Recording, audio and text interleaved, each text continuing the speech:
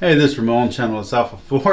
So first thing we're going to do today is we're going to read from the Little Rock Study Bible, and we are going to compare it against the Artscroll Study Bible, which is not really a study Bible, but it has the same notes in the bottom.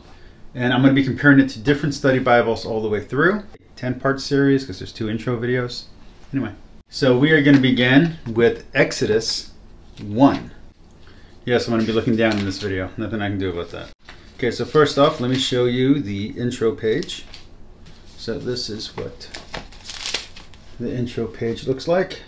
Okay, that's the intro to Exodus from the Little Rock Study Bible.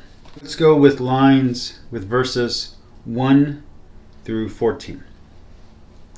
These are the names of the sons of Israel, who accompanied by their households entered into Egypt with Jacob: Reuben, Simeon, Levi, and Judah; Issachar, Zebulun, and Benjamin; Dan and Naphtali; Gad and Asher.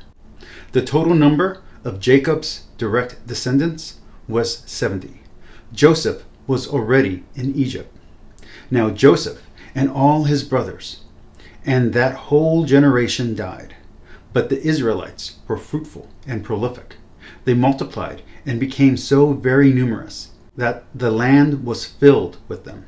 Then a new king, who knew nothing of Joseph, rose to power in Egypt.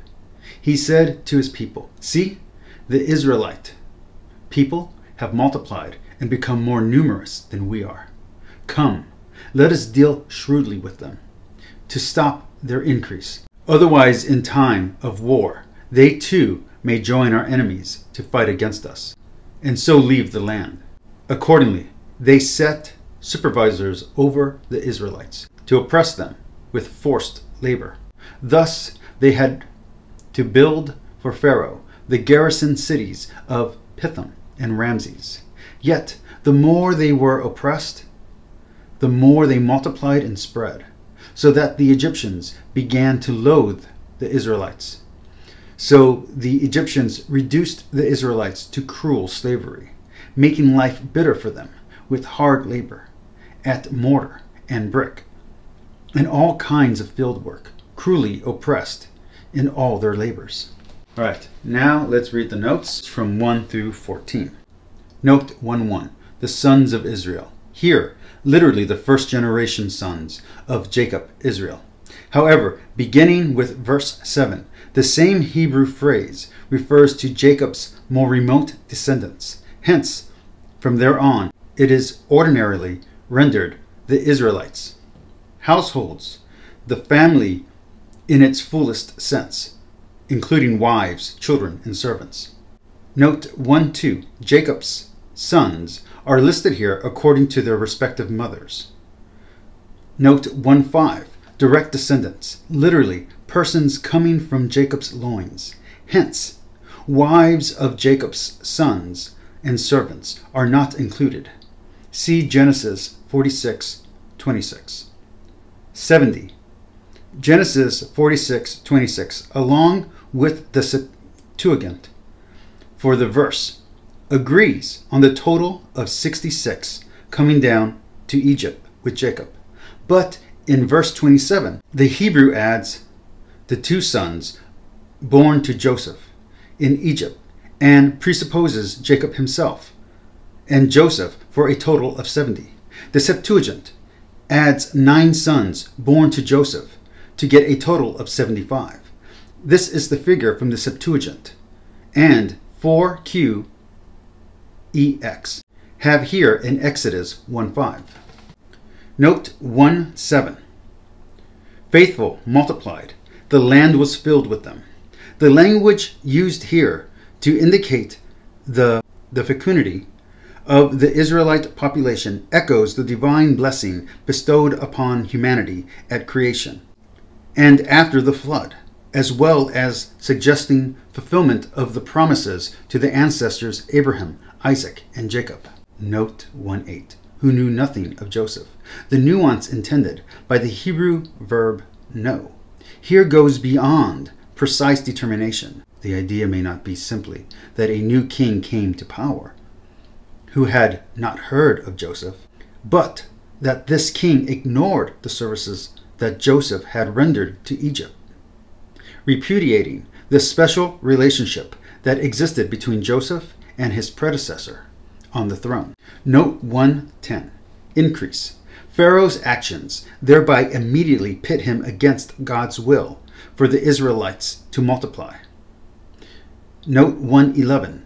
Pharaoh, not a personal name, but the title common to all the kings of Egypt. Note 114. Mortar. Either the wet clay with which the bricks were made, as in Nahum, or the cement used between the bricks in building, as in Genesis. Now let's check out the saying from the Artscroll. Exodus 1. Okay, here's the intro to Exodus from the Artscroll. You can see that here. All right. Then let's see the difference. So we're going to 14. And these are the names of the children of Israel who were coming to Egypt with Jacob. Each man and his household came: Reuben, Simeon, Levi, and Judah; Issachar, Zebulun, and Benjamin; Dan and Naphtali; Gad and Asher. And all the persons who emerged from Jacob's loins were 70 souls. And Joseph was in Egypt. Joseph died, and all his brothers, and that entire generation. The children of Israel were fruitful, teemed, increased, and became strong, very, very much so. And the land became filled with them. A new king arose over Egypt, who did not know of Joseph.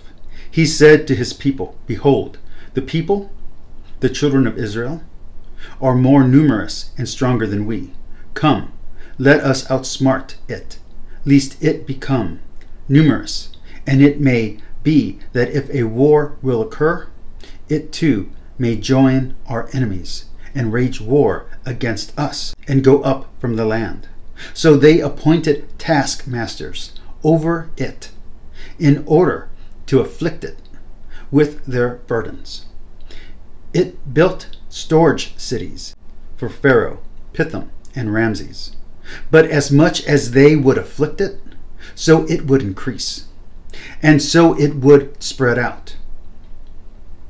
And they became disgusted because of the children of Israel. Egypt enslaved the children of Israel with crushing harshness. They embittered their lives with hard work, with mortar, and with bricks, and with every labor of the field, all their labors that they performed with them were with crushing harshness. And now the notes for 1 through 14. Note 1:1. The book of Exodus begins with the conjunction, and in order to relate it to the conclusion of Genesis, there Jacob's family begins the process of exile by descending to Egypt. And here the narrative of the exile is developed. There Jacob's family begins the process of exile by descending to Egypt. And here the narrative of the exile is developed until it ends with the blaze of miracles that culminated in the Exodus and the giving of the Torah at Sinai. Note 1:8 through 14.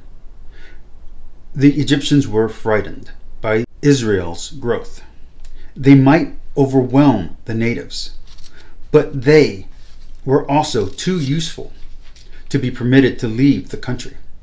It was the first instance in history of what has become the familiar pattern of anti-Semitism. The Jews are too dangerous to keep, and they are too important to lose. So Pharaoh proposes a solution. He will harness the Jews by enslaving them, so that the state will benefit from their talents without fear that they will desert the country. All right, so we just compared the Little Rock Catholic Study Bible to the Artscroll and its study material, its notes. As you can see, the wording and the language is slightly different. For one thing, the Hebrew pronunciation of names is different. For another thing, the way the words come across, the Hebrew is slightly more literal, while from the English, it is slightly more metaphorical. So that's an interesting note, and something that Protestants usually pick up on when they're trying to understand the Old Testament. That being said, that does not negate the understanding of the Catholic Church. The Catholic Church's understanding of the Old Testament is very much in line with the Jewish understanding of the Old Testament. Differences obviously being the reading in of Jesus. But that's a different story for a different day. As you can see, these two Bibles and these two translations, the NAB and the Artscroll Tanakh, are similar, but not quite the same. And the idea that you get from one, that of the Catholic, of the NAB, is that of a story, while the one that you get from the Artscroll Tanakh is that of an experience. But you put those two together and you get a very nice narrative, and you get a fuller idea of what was happening. Also, very interesting, the notes reflect a different perspective. While the Catholic is more dry, in point of fact, the rabbinic notes are much more personal and emotive. You can feel the weight of the words in the notes in the Artscroll. One is coming from looking at it from an outside perspective as part of our collective history. The other is looking at it as part of their personal history, individual history, their family history.